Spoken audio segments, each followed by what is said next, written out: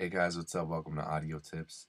In today's tutorial, I'm going to open up a plugin in Waves. It's called MondoMod. I'm going to show you guys a little bit about it, give you guys a little overview on it, show you guys what kind of options the plugin has to offer.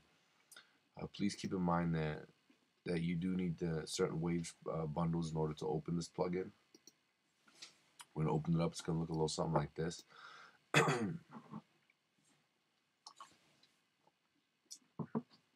Basically, you got your tempo sync over here. You can do it in auto. It'll auto sync it for you, which I would recommend that, or you can just add in the BPMs. You guys got your AM depth and your FM depth.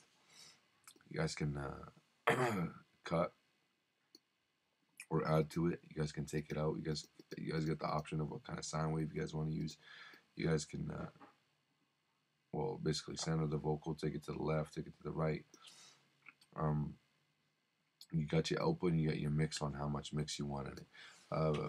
Basically why there's the mix buttons, because you don't want too much effect into it.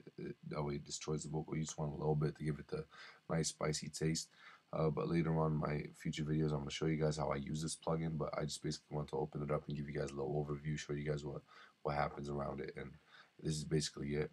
I barely use this one, but I will make a video showing you guys how to use it. And this is basically it. I hope you guys learned something new, and thank you guys for watching my video.